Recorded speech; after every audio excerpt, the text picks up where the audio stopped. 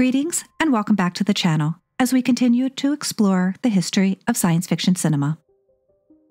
To say the films released this year were pretty unforgettable is a bit of an understatement, but there were a few pieces of cinema history worth mentioning.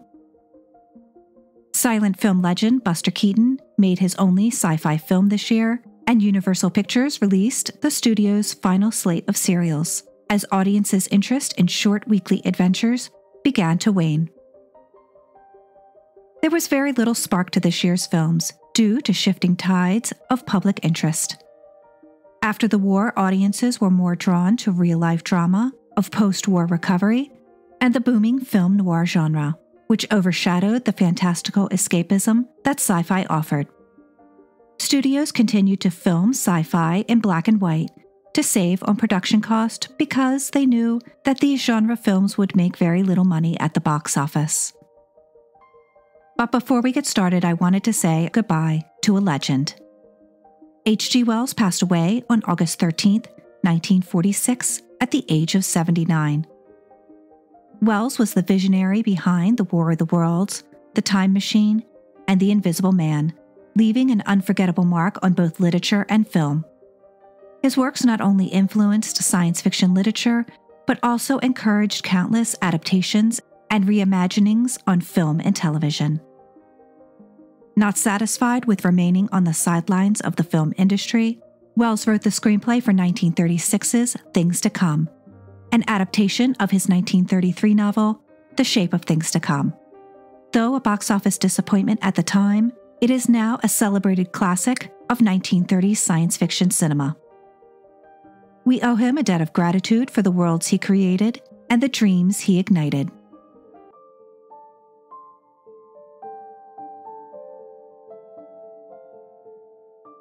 Right after the end of the war, the Mexican film Boom to the Moon, or El Moderno Barba Azul, tried to mix the slapstick humor of Buster Keaton with the genre of science fiction.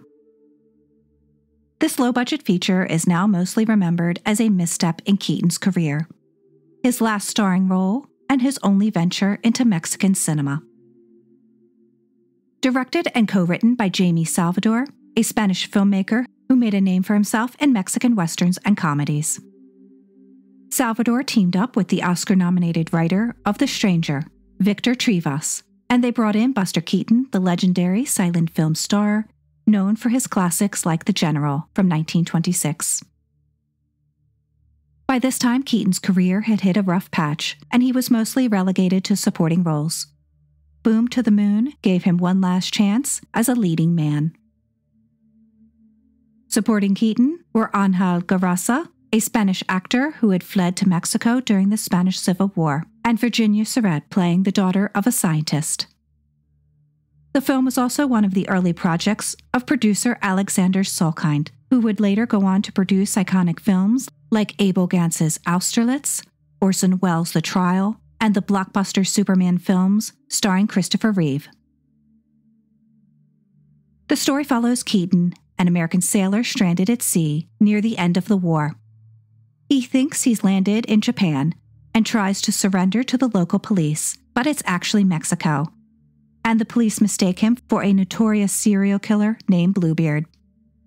To get out of his execution, he agrees to pilot an experimental atomic rocket to the moon.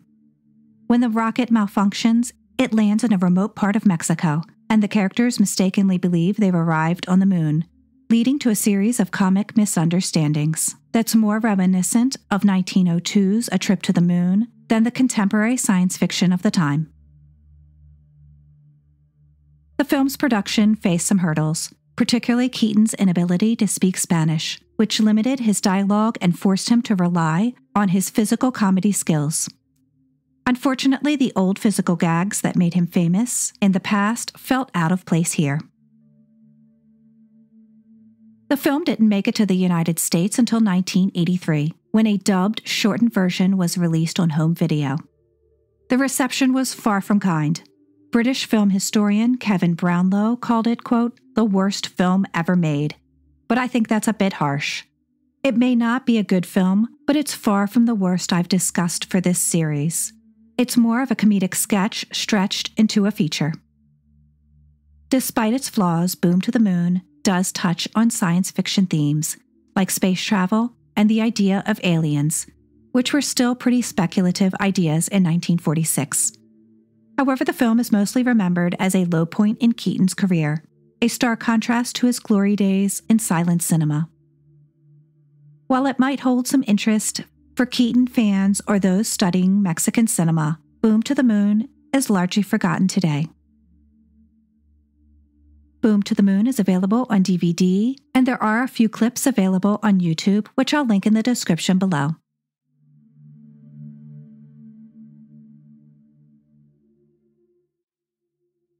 The Flying Serpent is an American film that straddles the line between horror and barely there science fiction. Produced by the low-budget studio Producers Releasing Corporation, known as PRC, it reflects the era's love for mixing fantastical elements with pseudo-scientific ideas. Directed by Sam Newfield, known for churning out low-budget films I've discussed in previous episodes, like The Mad Monster from 1942 and The Monster Maker from 1944.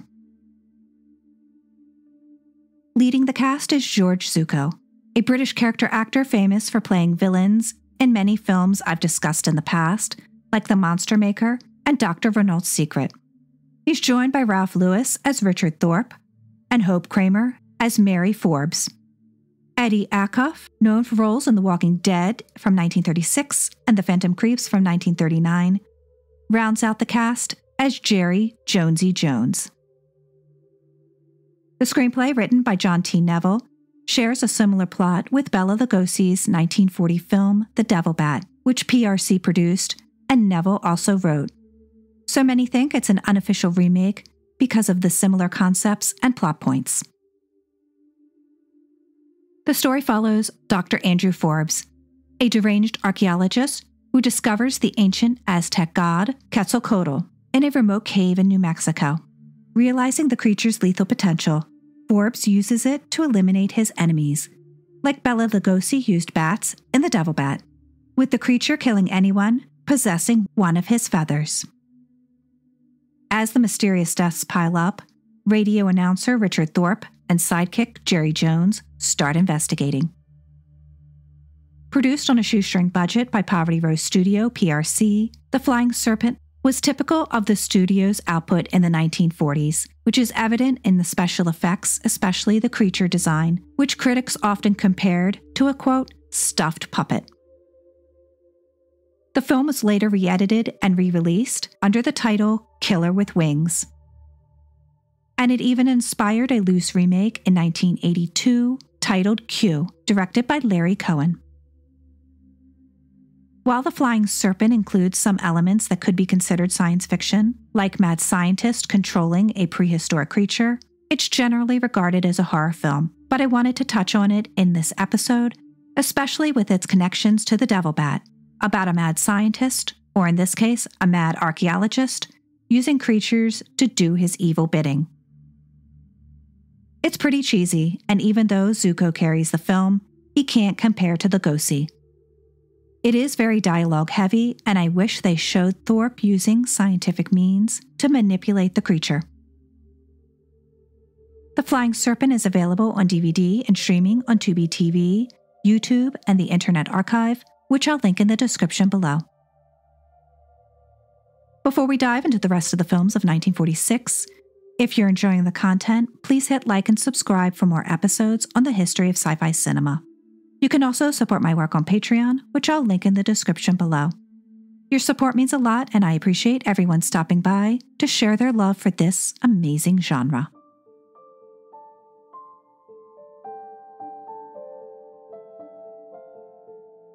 Produced by Republic Pictures, The Crimson Ghost is a 12-chapter serial that blended crime, science fiction, and action, and was co-directed by Fred C. Brannon and William Whitney, two of Republic's most seasoned filmmakers.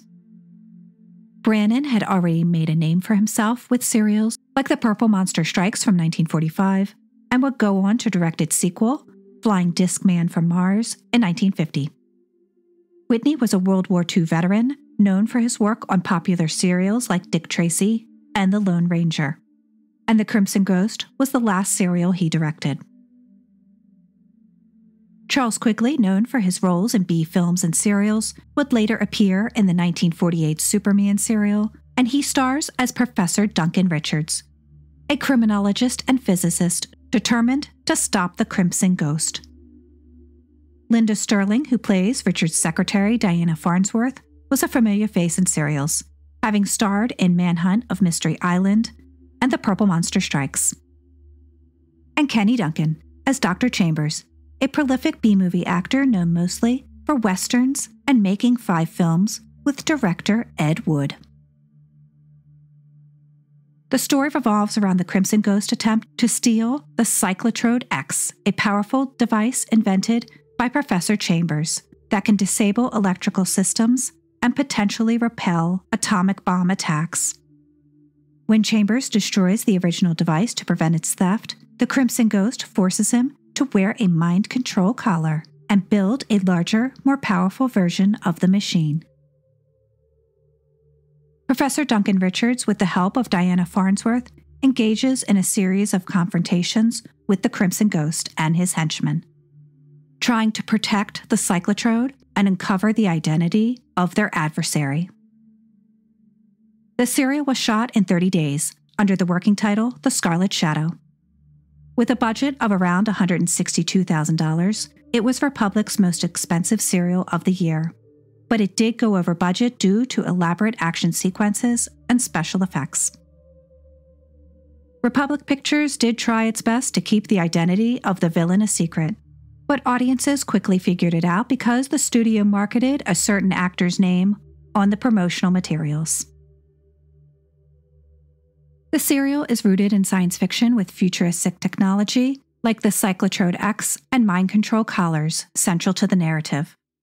The atomic themes echoed the anxieties of the post-World War II era, and the Crimson Ghost influence has extended far beyond the cinema. The villain's skull mask design was adopted by the punk rock band The Misfits as their logo, and even appeared in Iron Maiden's music video for The Number of the Beast. This serial was one of only 2 made by Republic ever to be officially colorized, and was also re-edited into various formats, like so many serials of the 30s and 40s. In the 1950s, it was condensed into 6 episodes for television, and in 1966 it was edited down into 100 minutes and re-released as the TV film titled Cyclotrode X. It is action-packed with plenty of fistfights that were typical for the time, but the story does get old quickly. The use of television for surveillance and collars for controlling people plug into societal fears about population control. My biggest issue is the abrupt ending and no real showdown between the hero and the villain. The Crimson Ghost is available on DVD and streaming on YouTube and the Internet Archive.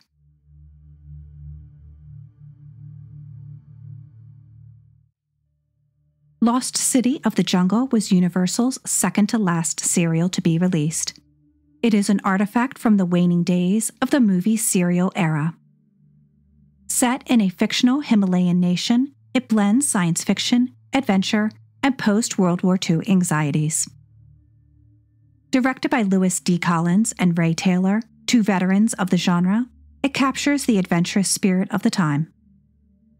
Collins, with a background in silent films, also co-directed The Mysterious Mr. M, which I'll discuss in a few minutes.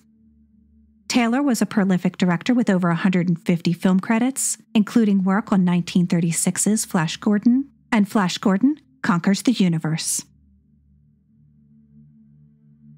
The cast was a mix of familiar faces from serials and B-movies.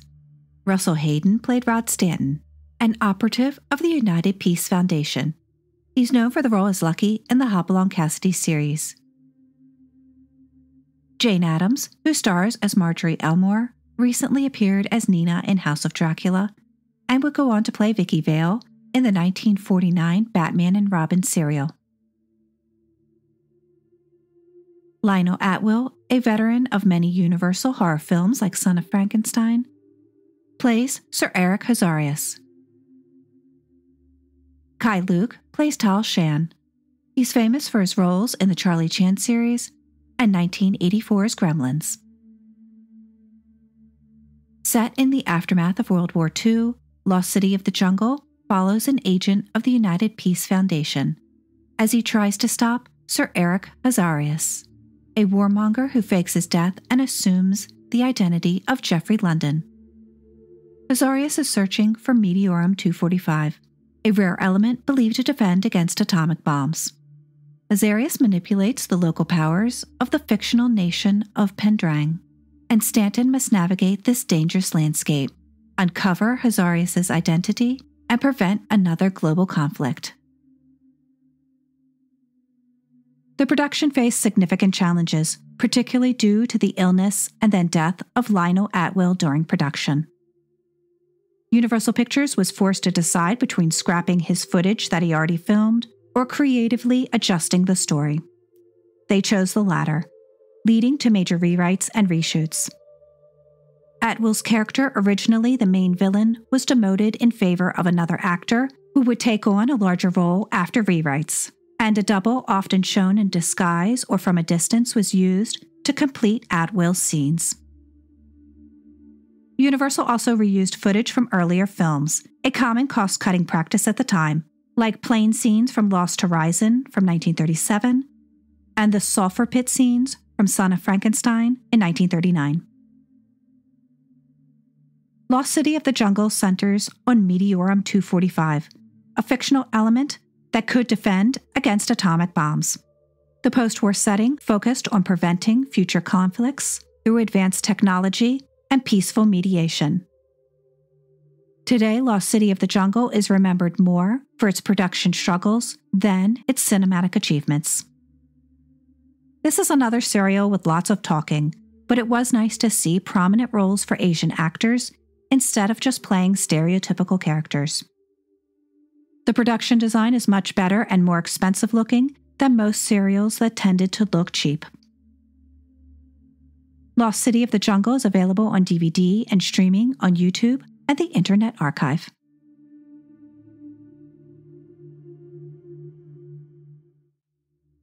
The Mysterious Mr. M is a 13-chapter sci-fi thriller blending crime, mystery, and futuristic tech, and marked the end of an era as Universal Pictures' 137th and final movie serial.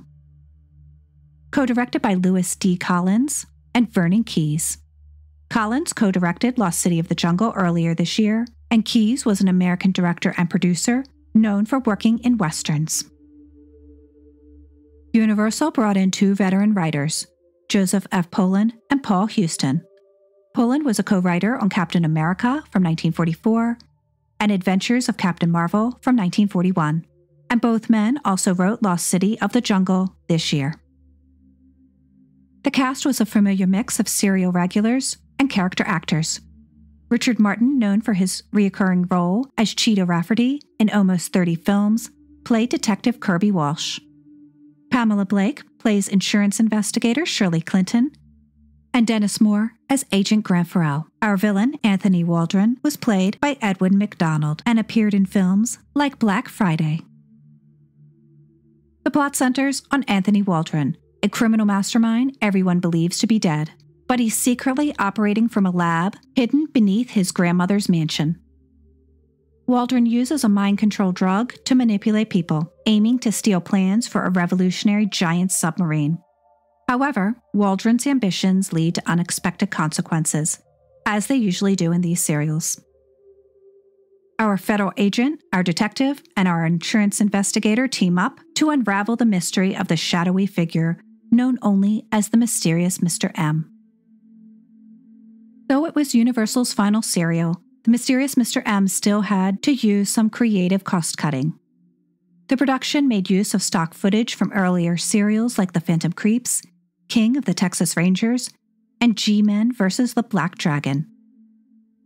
The serial's opening credits even featured shadowy silhouettes of Rondo Hatton, Basil Rathbone, and Nigel Bruce, taken from The Brute Men from 1946 and The Pearl of Death from 1944. Its focus on futuristic technology and speculative themes should have made it an intriguing story, but the filmmakers never take full advantage of the revolutionary submarine engine at the heart of the plot. There's more talk than science fiction, though the mind-controlled drug that taps into the fears of manipulation and loss of free will were themes that were particularly resonant in the post-war era. Today, the mysterious Mr. M is remembered more as a footnote in the history of serials. Its abrupt ending really downgrades the serial for me, but the action is good when it does occur. The inventive cliffhangers help the slow and wandering plot. The Mysterious Mr. M is available on DVD and Blu-ray, as well as streaming on YouTube and the Internet Archive. I've linked all the films discussed today in the description below, if you would like to check them out.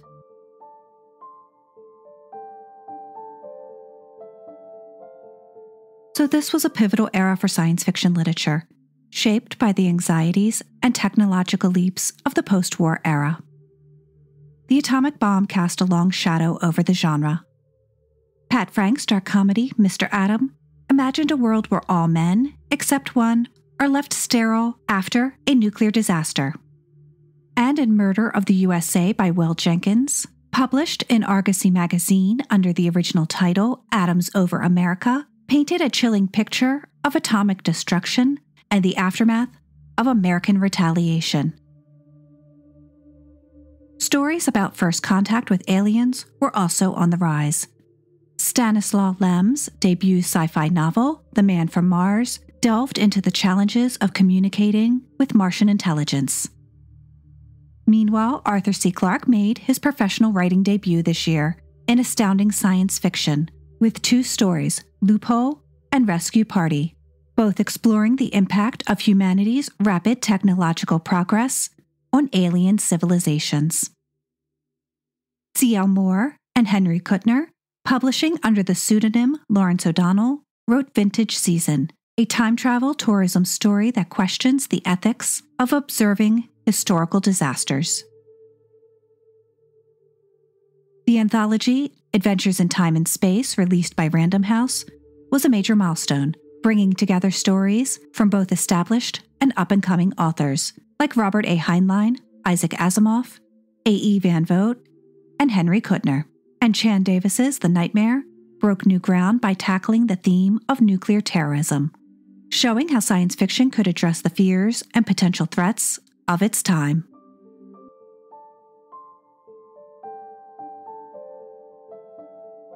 The world was starting to pick up the pieces after the devastation of the war. Governments, especially in Europe, were facing the enormous task of rebuilding not just cities, but their economies and societies that had been deeply scarred by the conflict. To truly understand the rise of science fiction films in the late 1940s and 1950s, it helps to look at what was happening in the world during this time. So let's take a quick look at some key historical, cultural, and cinematic moments from 1946. The United Nations, created to keep peace and security around the world, held its inaugural session of its Security Council on January 17th. But even as the world hoped for peace, tensions were rising, setting the stage for what would become the Cold War. Winston Churchill highlighted this shift with his famous Iron Curtain speech on March 5th in Fulton, Missouri. Meanwhile, many were pushing for independence. Syria broke free from France on April 17th. Transjordan, which would later become Jordan, gained independence from Britain on May 25th, and the Philippines celebrated independence from the United States on July 4th. In Asia, there were massive political changes. India saw the formation of an interim government led by Jawaharlal Nehru on September 2nd, but the region wasn't free from conflict. The First Indochina War began on December 19th when the Viet Minh attacked French forces in Hanoi. War crimes trials began in Japan on April 29th, and the Nuremberg trials in Europe were concluded on October 1st with the sentencing of Nazi war criminals. Hermann Göring did not wait for his execution and committed suicide on October 15th. 1946 was also a year of social and scientific milestones. Women in Japan voted for the first time in a national election on April 10th. The nuclear age began on July 1st with Operation Crossroads, marking the first nuclear test at Bikini Atoll. This test would later inspire the creation of Godzilla in films during the 1950s.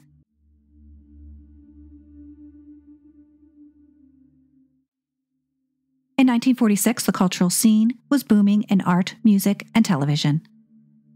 Abstract expressionism was gaining momentum in the art world.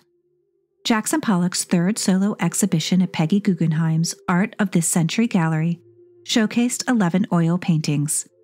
This marked an important transition in his artistic development as he moved towards his signature abstract style. While M.C. Escher's intricate lithograph, Three Spheres 2, showcased his signature play with perspective. Music lovers saw the emergence of future legends and the collaboration of iconic artists.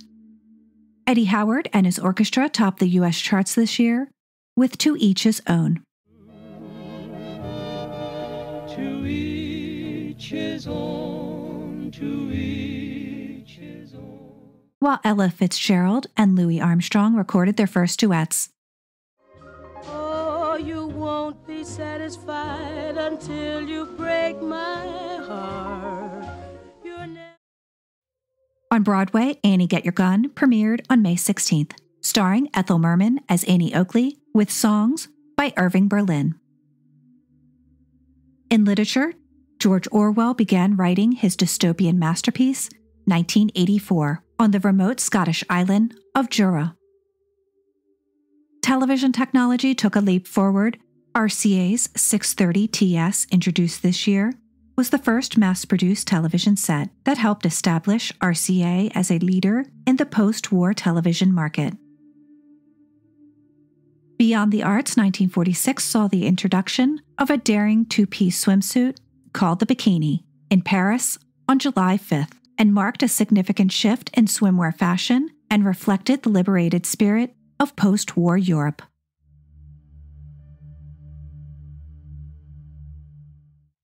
Science took major strides forward that would shape the future in remarkable ways, from astronomy and geology to computer science. On January 10th, the U.S. Army Signal Corps, Project Diana, made history by bouncing radar waves off the moon, officially kicking off the space age. This achievement not only opened the door for space exploration, but also proved that radio signals could travel beyond Earth's ionosphere. Meanwhile, at Harvard, Reginald Aldworth Daly proposed the giant impact hypothesis, suggesting that a massive collision might have led to the formation of the moon. On February 14th and 15th, the ENIAC, the first electronic general-purpose computer, was unveiled at the University of Pennsylvania. Later this year, on December 11th, Frederick Colin Williams patented a random access memory device, pushing computer technology even further. In geology, Arthur Holmes made headlines by estimating Earth's age using uranium-lead dating. On June 14th, the world mourned the death of John Logie Baird, the inventor of the first working television system. He revolutionized how people receive information and entertainment.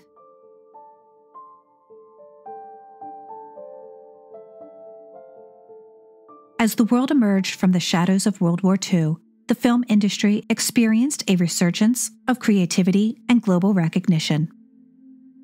Hollywood wasn't without its controversies, especially with the release of Disney's Song of the South. The film drew criticism for its portrayal of African Americans and post-Civil War plantation life, sparking controversy about race in American society and the film industry. Frank Capra's It's a Wonderful Life premiered, starring James Stewart as George Bailey, a man contemplating suicide on Christmas Eve until his guardian angel intervenes. Though it's now a holiday classic, the film initially struggled at the box office and didn't connect with audiences at the time. In the United States, the year's biggest films were The Best Years of Our Lives, Duel in the Sun, and The Jolson Story. The 19th Academy Awards were held on March 13, 1947. It reflected the post-war themes that dominated cinema at the time. The Best Years of Our Lives was the big winner, winning 7 awards on its 8 nominations, including Best Picture. The film follows 3 World War II veterans struggling to adjust to civilian life. William Wyler won Best Director for The Best Years of Our Lives. Frederick March took home Best Actor for his role in the same film, and Olivia de Havilland earned Best Actress for her performance in To Each His Own. While the popularity of film serials was starting to fade, 1946 still saw well-liked releases like The Scarlet Horseman, The Phantom Rider, and King of the Forest Rangers. Cinema beyond Hollywood experienced a major resurgence as countries emerged from the war.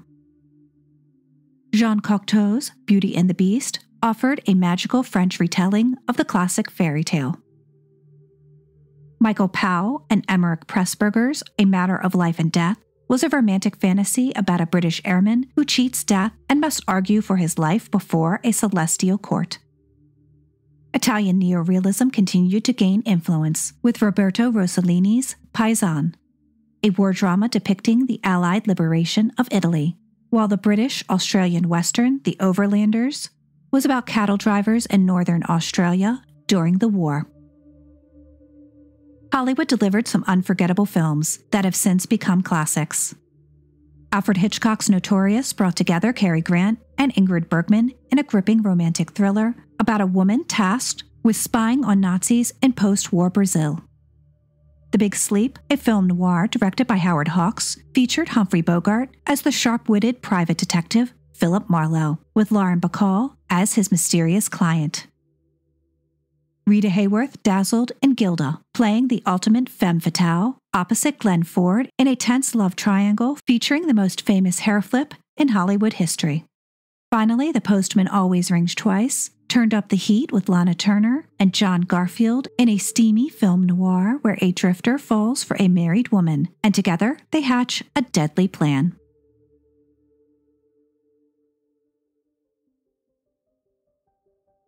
This was once again a year of science fiction literature outshining cinema, but the motion picture's golden age is fast approaching. Even as sci-fi struggled to find its footing in a post-war world dominated by more immediate concerns of rebuilding a society torn apart, there were still signs of hope. The continued use of black and white film reflected the genre's budget constraints at the time, but that didn't stop these movies from delivering some intrigue and adventure that sci-fi fans craved. Thank you so much for watching. Please remember to like, comment, and subscribe for more history of sci-fi content. And I will see all of you in 1947.